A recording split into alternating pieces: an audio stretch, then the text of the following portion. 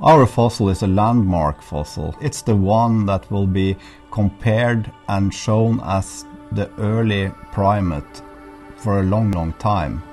It's really the only skeleton that we have a complete foot, we have a complete hand, we have a complete skull, and all this in the same individual. There's a lot of strange things going on when you find a complete skeleton, because all your theories are really tested in one specimen.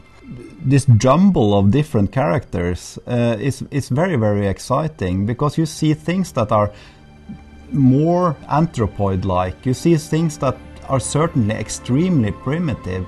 You see things that maybe should be more like a lemur. And you see all these characters in the same skeleton.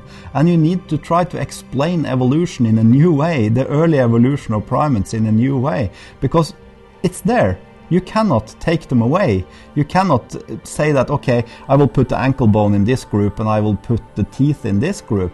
This is really one specimen that's frozen in time, and all these characters are there.